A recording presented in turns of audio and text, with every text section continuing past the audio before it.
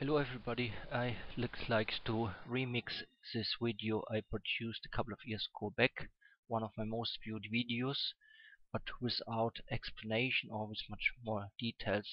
So I think it's time about to create an update of this video using the additional video and providing with some explanation, some captions around the subject.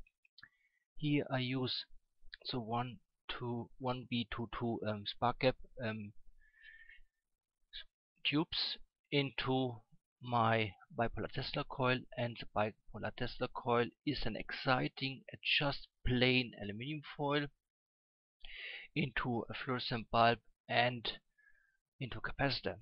What I would like to show you here is a traditional capacitive coupling of energy, which is to a certain extent part of the radiant energy series, if you want. And Tesla did provide this information about radiant energy by assuming of particles hitting the field, but it goes a little bit further than that. And Morey did provide some updates about that actually anything around us is radiant. Emanating from the sun can emanate from anything, and at the moment we are flooded by a lot of wireless network or radio and any other of energy forms, of radio wave forms. They all count as radiant energy, if you want. So but what I'm doing here is I use my own exciter system and I try to tune to the correct frequency. Frequency here means that my fluorescent bulb is fully illuminated, and I try a couple of different variations.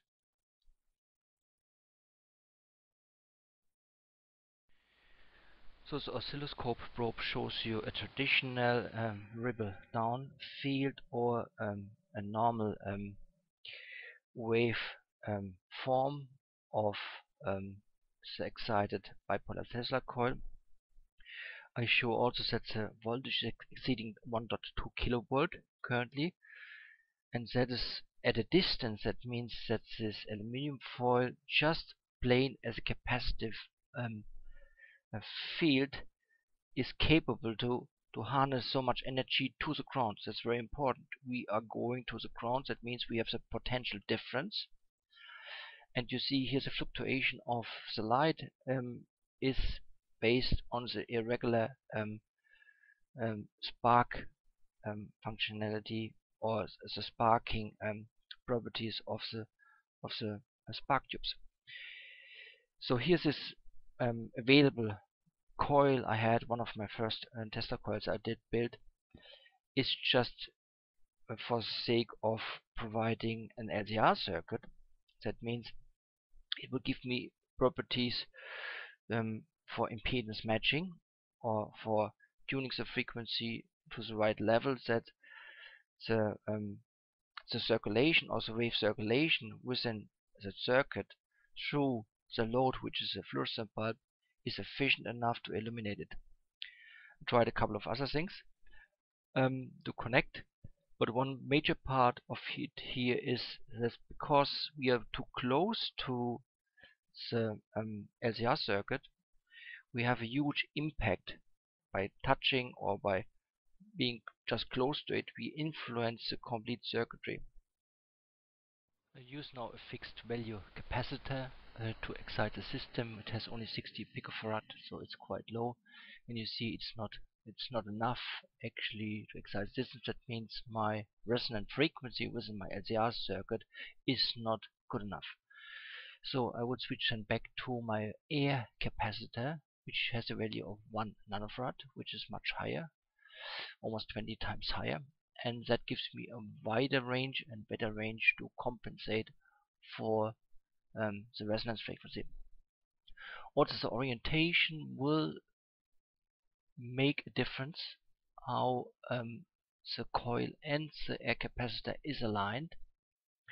You would see that here you can see now I have almost to the full length illumination of the fluorescent bulb, I now move the capacitor, which increases, as you can see, increases the performance in terms of light output on a fluorescent bulb, and the same counts when I move then the coils. So at the moment they are both east to west oriented. Before they were both south to north oriented. So the capacitor is now east to west, and before it was north to west. And you see that is the highest energy gain.